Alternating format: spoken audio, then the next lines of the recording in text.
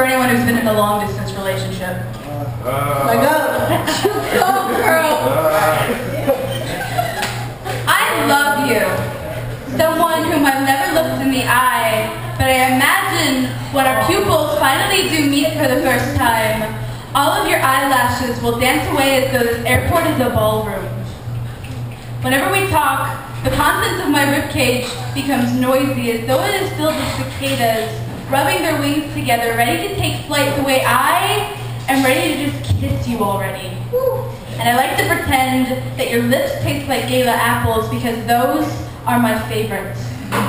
I crocheted you countless scarves when my grandparents sent me 3 full boxes of yarn, and there is an East Asian proverb: we all have red string tied to our fingers that will one day lead us to someone we are destined to meet. And I keep tugging at my red string, waiting for a reaction on the other end, and I think I felt you tug back. I keep looking at the map to see just how far away you truly are, and the miles between us have become a chain that I want to crush with knuckles as white as your smile. And I'm only going to tell you all of this if you want me to, though. But I'm not sure you would want to, because I am a civil war, the scars on my stomach going head first for one another, the bones in my fingers not clicking together the way they should, because all my clenched fists want is to hold your hand.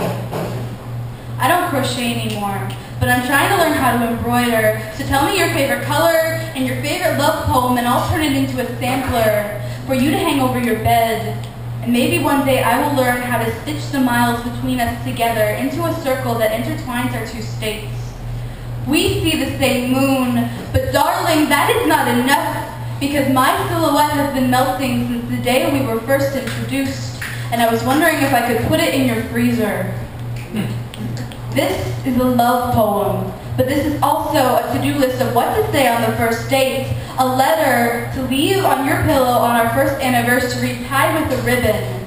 Or, this is a little poem that will stay in my notebook forever. This is a secret.